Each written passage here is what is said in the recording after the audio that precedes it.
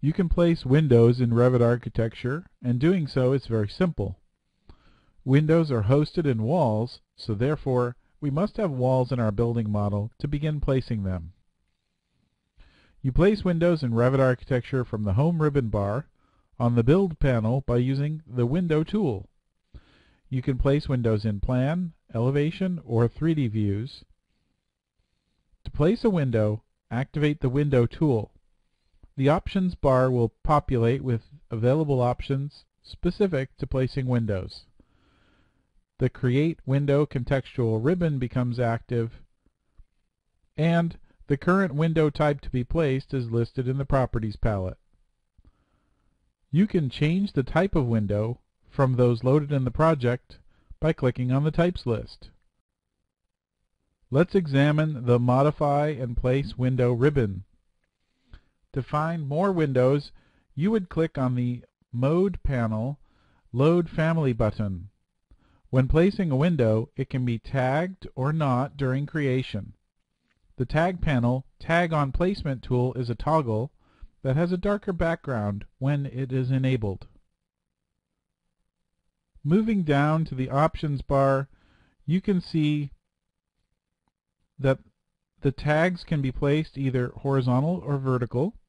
There is a button to see which tags are loaded, and you can load others from the resulting dialog. If desired, you may enable a leader for the tag and specify its length. I will leave these as they are. In the Properties palette, you may specify the sill height to raise or lower the window in relation to the current associated level. Click Edit Type. These are unique parameters assigned to the default window type Fixed.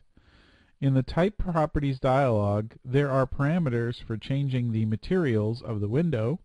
You can adjust the window, inset, and you can affect the default sill height to save time, and other parameters that will be useful for scheduling. I'll click Duplicate and name the new window type 60-inch by 54-inch. Set the height parameter to 54 inches and type 60 inches in the width parameter. Scroll down to see that the type mark has automatically incremented. Click OK to dismiss the dialog. Move your mouse into the drawing area and the cursor changes to a Not Available symbol until the cursor is directly over top a wall.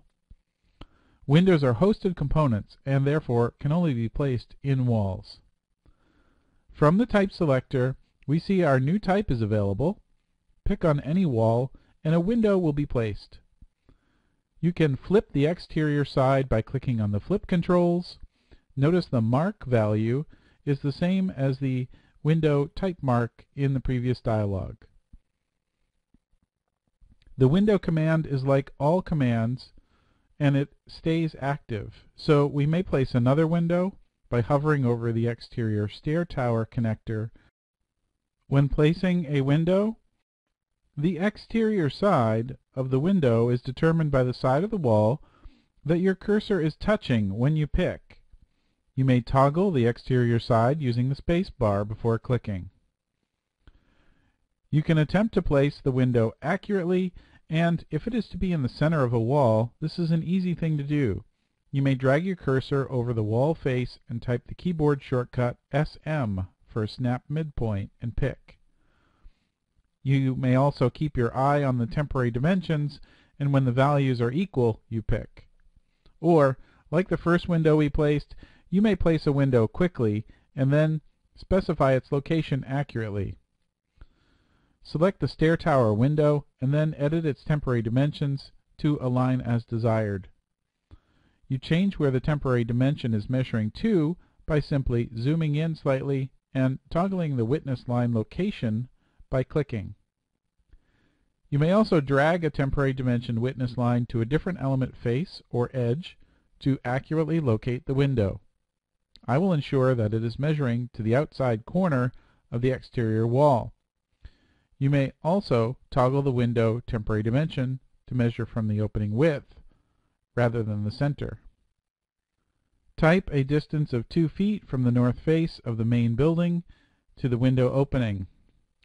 After you've changed the dimension, you simply pick in the drawing area to deselect the window.